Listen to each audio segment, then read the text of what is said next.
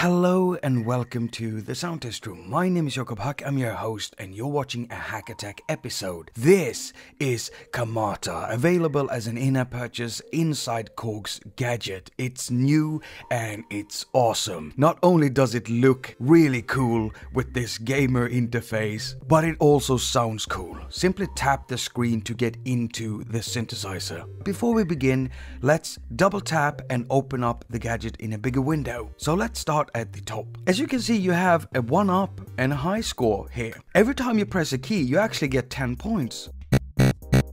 Which is cool. Now it doesn't actually do something. Now I'm a real nerd, so of course I had to try it and see what happens when you move past the high score. And so I did. I went up to 100,000 points and nothing really happened. So now you know at least. Inside the wave bank, you can find a lot of pre-made waveforms. There are actually 96 waveforms stored in here. But if those doesn't tickle your fancy, you can always draw your own. Now to select a wave, you simply tap on it. Basic sine wave.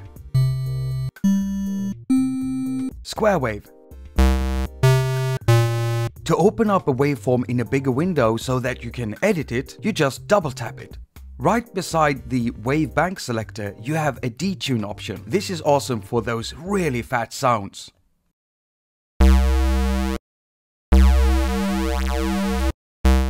And you simply tap this option to cycle through the different modes. You also have a noise option. Just tap it to turn it off or on. And the sound changes depending on what type of waveform you're using. Now drawing in your own waveforms is very easy and it's also fun.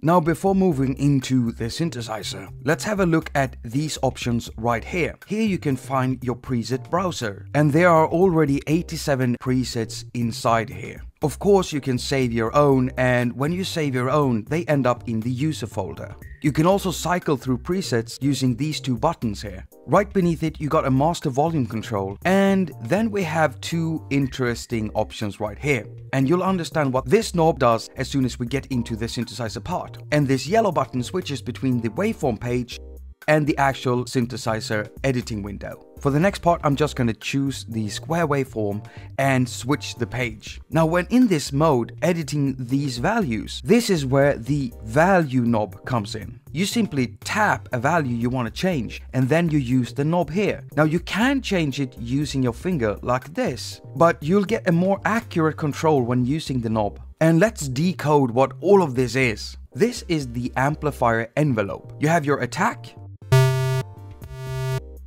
Next we have the decay, and to really hear it we need to pull down the sustain level. And the release. Very straightforward. Beneath it we have the pitch envelope. This is basically an envelope controlling the pitch of the oscillator. So you have your attaQ, your decay and release. Now the values up here are tied into the values down here. And to be able to hear the pitch envelope, you have to change the value on the pitch start level.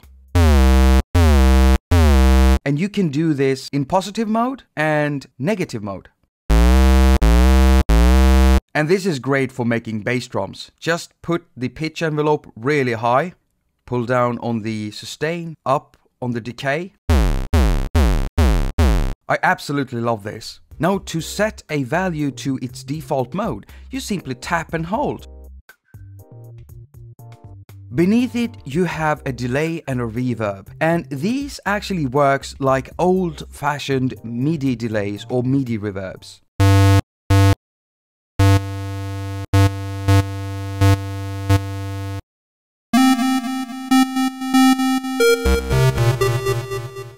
Now looking at the right side, you have two LFOs, one for the amplifier and one for the pitch.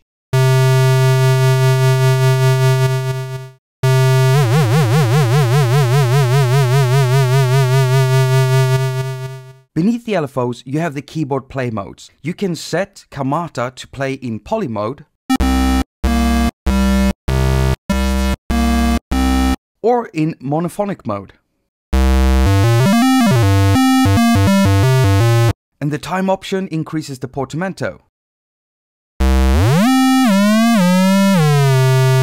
And lastly, beneath the play mode, control options for modulation wheel and pitch bend. Great for when you're using MIDI keyboard controllers. Now, of course, Kamata can be used with the scale mode, the built-in arpeggiator, and also chord mode. But you have to remember to turn on the poly option before using the chord mode. Remember that you can modulate anything inside Gadget. And for Kamata, you've got loads of modulation options. Well, there you have it, Kamata for KORG Gadget. KORG Gadget is at half price at the moment, so if you want it, now might be the right time to go get it. I always put an app link down in the description. As usual, Doug Woods, Colin Sweeney, and me, Jakob, at thesoundtestroom.com, wishes you a very productive week. Now go finger your stuff and have a lot of fun doing it.